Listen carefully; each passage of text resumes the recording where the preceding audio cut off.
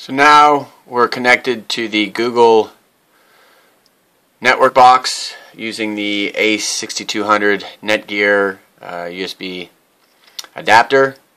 We have two signals from the KCSV box, as you can see there, which represents the Google network box. Of course, one is 2.4 gigahertz, the other one is 5 gigahertz. Unfortunately, when we were naming the networks while the tech was installing, we didn't give them separate names, which was not too smart, because now when I try to connect to either the 2.4 or the 5 gigahertz separately, it's kind of just throwing me at the 2.4. I don't know if that's because they're named the same or what. And I'm unable to change any of the settings in the Google network box, because you need to have access to the myfiber.google.com, which is where you configure and change settings with your box, but Google hasn't released that yet. They said it'll be a week or two. So basically we're kind of stuck with these settings for the time being. So anyway, so be it. Let's just do some testing here and see what we get.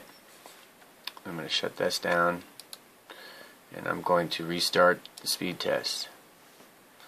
So again, now we're A6200 connected to the Google network box.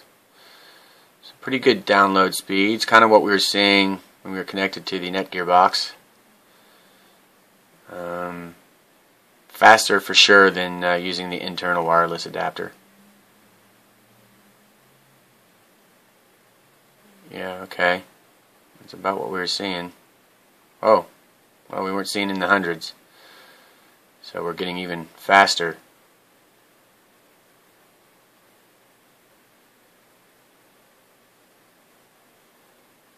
So there you have it. Yeah, pretty fast. Now comes the glory of wireless AC.